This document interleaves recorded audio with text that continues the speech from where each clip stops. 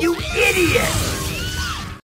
Rush Week stunt goes wrong, man gets busted for stealing flamingo.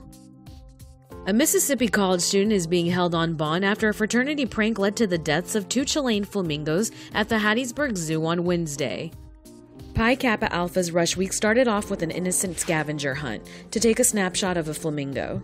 Devin Nottis and 3 pledges thought of an even better prank to pull off. Hattiesburg Zoo surveillance caught Nottis and his buddies sneaking around the park around 1 a.m. on Tuesday.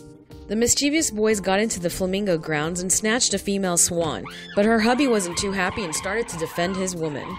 The 19-year-old not only stole his wifey, but also his dancing partner as they ran away into the night, climbing a 10-foot fence covering the frightened avian with a t-shirt.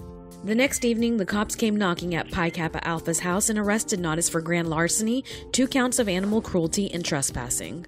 The Chilean flamingo was returned to the zoo and had to be euthanized because of its injuries. Her hubby's battle wounds from the incident were too much for him to bear. The 2 lovebirds died without saying their proper goodbyes.